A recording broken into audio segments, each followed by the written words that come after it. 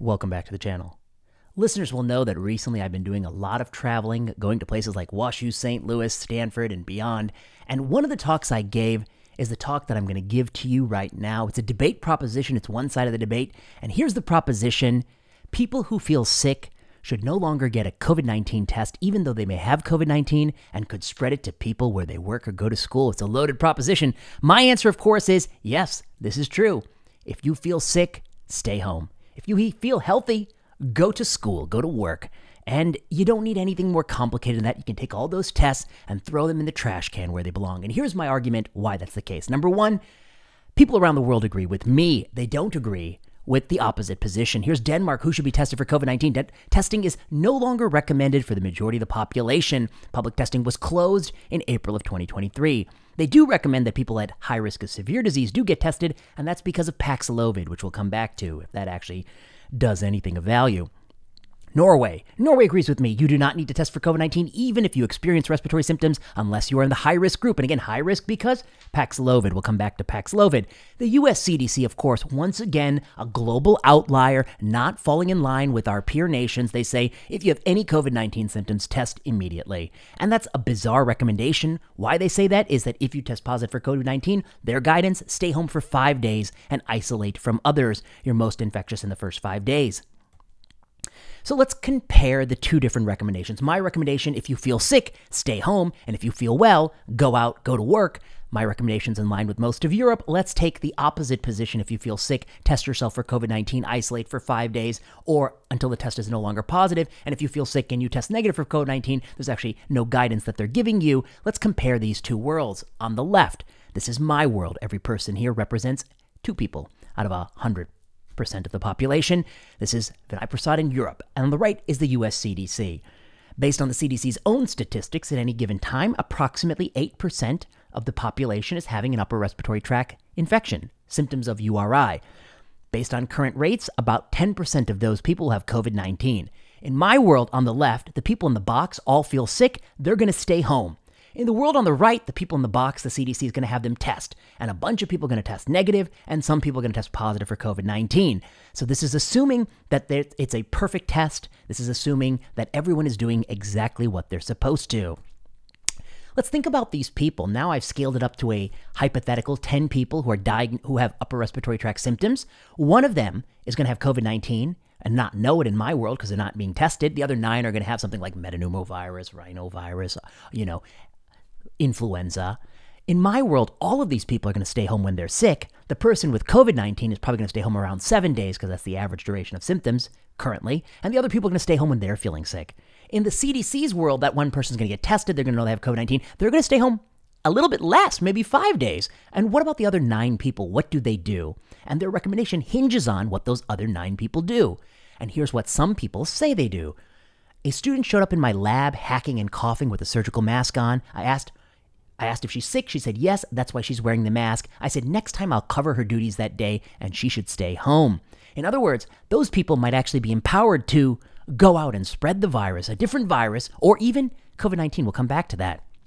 This is what a colleague told me. This colleague was feeling very sick, and this colleague had a COVID-19 test, despite the fact that I've been saying you don't need to test. This colleague said, quote, "I'm embarrassed to admit that I tested for COVID-19 because if I were negative, I had planned to wear a mask and go to clinic." In other words, the test itself can actually propagate respiratory viruses due to unanticipated behavioral change. The whole strategy hinges on what those 9 people do, and they may alter their behavior in ways that actually accelerate the spread of respiratory viruses in the winter season, including COVID-19, which we're going to come back to. So we have no idea if the current CDC strategy of testing if you feel sick actually makes more people or less people less sick in the winter season. We don't know. And that's the problem. The test companies have the obligation to show us. So what we really need is a randomized control trial where we randomize people to the strategy of testing or not. And there are many ways you could do it. I won't bore you with that for this video. There can be cluster designs. There can be individual randomized trials. But the test manufacturers have a duty to show us under what circumstances the test can improve outcomes. Otherwise, it's just testing that might actually make the situation worse. Now, consider the reality that the test is not perfect. It is not a perfect test. It doesn't always find COVID if you got COVID. It doesn't always exclude COVID if you don't have COVID. Let's look at the test characteristics. This is Based on the most recent Cochrane review, this is the rapid point-of-care antigen testing for SARS-CoV-2. This is what most people are using. And this is what Cochrane says. The average sensitivity in symptomatic people is 73%, and the average sensitivity in asymptomatic people is 54%. So let's take those numbers and let's think about a hypothetical 100 people walking around right now with COVID-19. There are two worlds. These are not my worlds. This is one world is on the left. This is a world where we do what the CDC says. Anybody who feels sick is going to get tested. These are 100 people with COVID-19 sitting in the population. The world on the right is a strategy where we test everybody all the time. Feel sick, feel well, we're just going to keep testing you relentlessly. Based on the test characteristics, this is what's going to happen. In the world on the left, all of those people in the box, that 40% of people, those are people who have COVID-19. They feel nothing. They're asymptomatic. The CDC strategy of testing is not going to catch any of those people. They're going to go around spreading COVID-19. On the left, all the yellow people are the people you're going to pick up with COVID-19, but those people who are black in that space on the left side of the figure, those are people who are going to have symptomatic COVID-19, be falsely told they don't, and might even propagate it more, for all you know. In the world on the right, even if you test everybody, you see there are many, many people we're missing with COVID-19, even if we tested all the asymptomatic people all the time. So the problem with this idea of testing is it's no panacea. Among 100 people with COVID-19, 56 of them will be missed with a just test sick people testing strategy. 42 will be missed with a testing sick and healthy people strategy. Most people are going to be walking around spreading COVID-19 unknowingly. Whether you test them if they're sick or test them every day, they're just going to spread it. There's nothing you can do to stop the spread of this respiratory virus. It's a fool's errand to think you would. Now let's take a broader view. Let's think about the whole world. Let's think about the world. There are 8 billion people on this planet. 331 million live in America. That's 4% of the population. 7.6 billion people live in a low and middle income country. The people, 85% of the population living in those countries, they can't afford testing. They're not going to test. They're never going to test one day in their life going forward. Testing is never going to affect those populations, okay? So what's going to happen? The average person in the world interacts with 12 other people per day. On any given day, we have 100 billion person-to-person interactions, and that's 100 trillion interactions since the pandemic began, person-to-person interactions, and the global testing market is about 1 billion tests. So at best, we're testing 1 in 100,000 human interactions. You have to be out of your mind to think that testing such a paucity of human interactions is going to have anything to do with the spread of this virus or variants or anything like that. It doesn't protect anybody. The virus is just going to circulate around the planet. You have to be deluded to think it's going to do anything in this ocean of human interactions, this tiny sliver of testing. And by the way, most people are not going to test because most people don't believe the CDC anymore because the CDC has been selling us a steady stream of falsehoods. So, testing companies have made billions of dollars and they have a medical and moral obligation to show under what circumstances testing can improve outcomes. They have never, ever demonstrated in any randomized study that a routine strategy of testing any population, any setting can lead to better health outcomes. That is a colossal failure when you think about how much money we've been stuffing into their pockets from the government coffers. Biden administration just gave them another $600 million. Does the Biden administration want to be a steward of taxpayer money, or do they just want to get their friends rich who are in the companies? I don't know. They've spent $4 billion on tests since the pandemic began. We're spending billions and billions, and these corporations have never shown under what circumstances their tests improve outcomes. People who are the most prominent proponents of testing, such as this gentleman who worked at Harvard University, quickly joined the exodus into the testing gold mill, and this person now works at a company that makes those tests. So we have conflicts of interest that are rampant in this space. Of course, the test makers want to sell their useless tests that have never been shown to improve human outcomes and might even make things worse with false information and compensatory behavior. So the problems with testing everyone are, one, most people are not going to follow this advice, so there's non-adherence. I haven't even modeled non-adherence, but that makes all of the things I've showed you look worse. The test has imperfect test characteristics. No matter how much you test everybody, you will miss most cases of COVID-19, and you can only test a tiny sliver of the billions of people who live in the world and the 100 billion interactions a day, so it's delusional to think you're going to put a dent in this tsunami of COVID spread that's going to circulate for the next 100,000 years. You don't know if behavior has changed favorably. In fact, there may be these Peltzman effect or compensatory behavioral change where people who test negative falsely or people who have a different URI are actually empowered to spread that more. You're better off by telling people to stay home when they feel sick. And in the grand scheme of the world, COVID-19 is a forest fire. And all this is doing is like having the arrogance to walk out on your lawn when the forest fire is raging towards your house. You pour a glass of water on your lawn and you're like, maybe that's going to help. It's not going to help. It's just going to waste that glass of water. Conclusion, it's unlikely this policy affects the spread of the virus. And it's possibly this policy actually exposes more vulnerable people to some respiratory virus. Only randomized studies can adjudicate that. The companies don't want to do any, and their cronies in government don't want to make them do any. They'd rather just hand them billions of dollars, and I have a problem with that.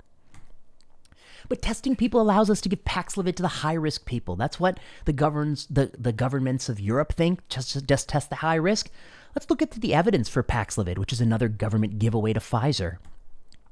We wrote about it, Milos and I, in the American Journal of Medicine. We call it Paxlovid, a regulatory gamble. And Todd Lee and colleagues wrote about it, What is the Place for Paxlovid Therapy? Of course, the situation with COVID-19 has changed dramatically. This comes from the Financial Times. This is showing you the infection fatality rate over time against seasonal influenza from 2020 to the vaccination of vulnerable groups, boosters, and then population immunity and less lethal variant strains. And what you see now is that COVID-19 is no more lethal than the flu. It's in the same ballpark as seasonal influenza. The literature, the evidence, the randomized evidence for Paxlovid is very, very negative in the era that we're in, the Omicron era, the low IFR era. The best study that we have published to date is the EPIC-SR study, the only randomized control trial in people who had at least gotten some vaccination. And this is of Paxlovid, no Paxlovid in the people who have been vaccinated. And this shows absolutely no improvement in symptom resolution or hospitalization. It is a negative study.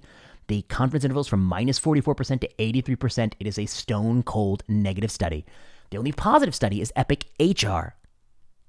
Here, I'm going to show you all of the randomized control trials of molnupiravir and Paxlovid, and I'm going to show you it against all of the strains. It's going to tell you a really great story. Okay, let's walk through it. On the upper left, I show you the peaks of the pandemic.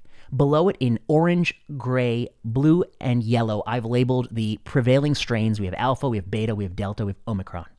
Here I've listed every single randomized control trial that's ever been conducted of Paxlovid and molnupiravir.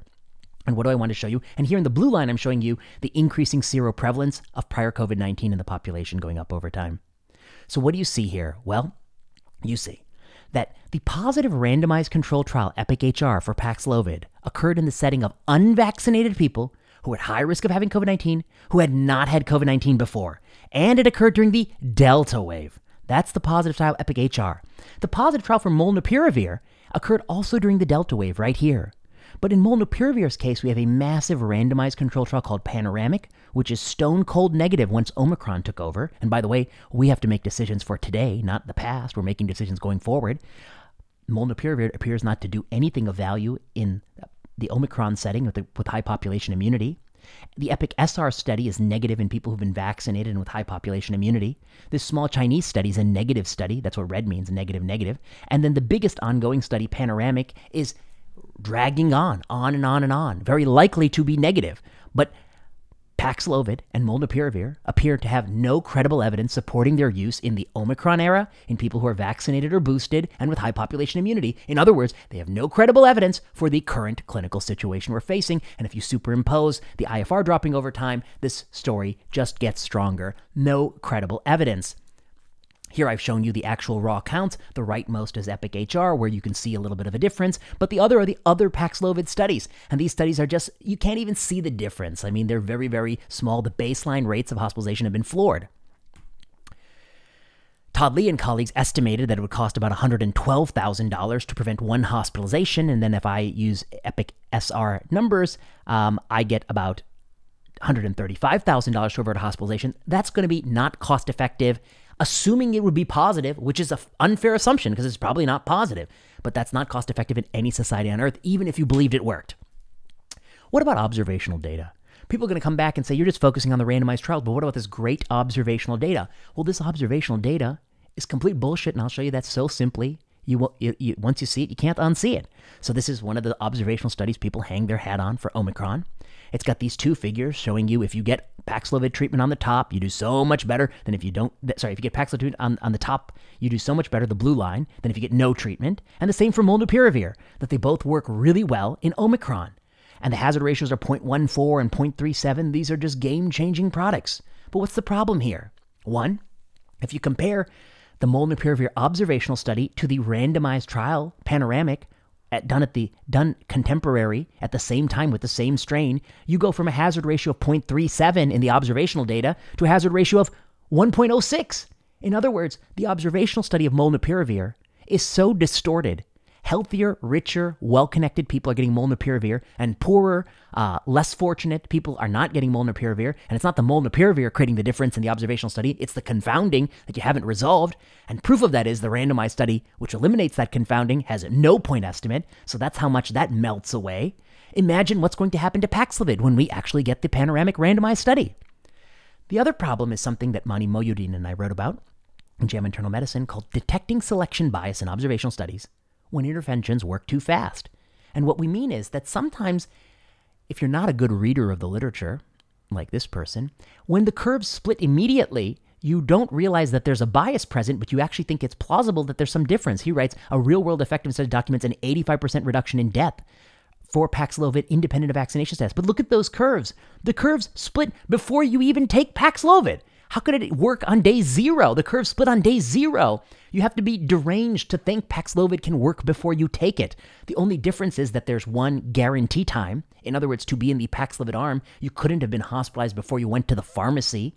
That's a guaranteed time or an immortal time, only prevalent in one group and not the other. And it is always a product of observational data that retrospectively apply labels to people. And to be in one group, you have to have stayed out of the hospital or not had the event for a certain period of time. That's called guarantee time.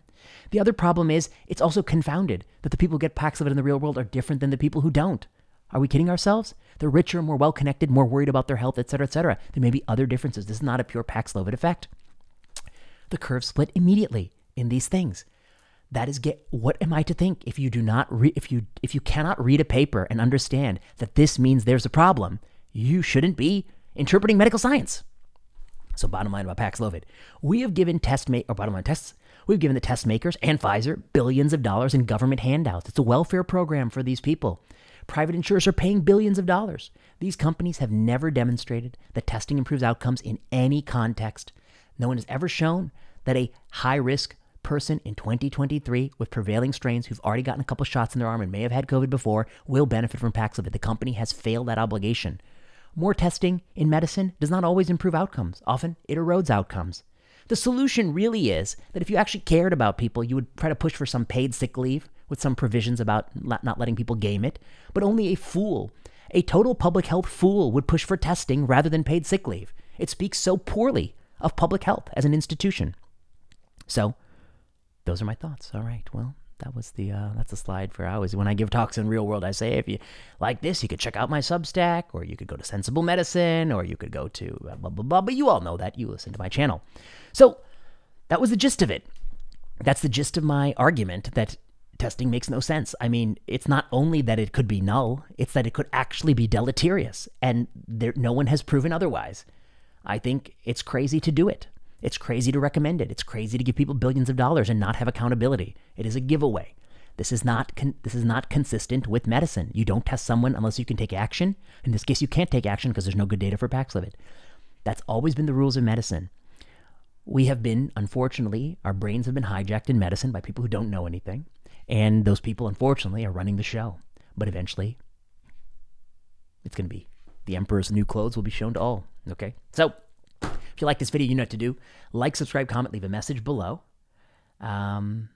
Reach out with any topics you want me to cover in the future. I'm probably going to do some more critical appraisal of oncology stuff. I got some really good lecture videos that I hope get produced well and that they send me so I can post them to you, some talks I've been giving. And I'll be back with more content here, and then check out the Substacks and check out Sensible Medicine and the Sensible Medicine podcast and Plenary Session podcast.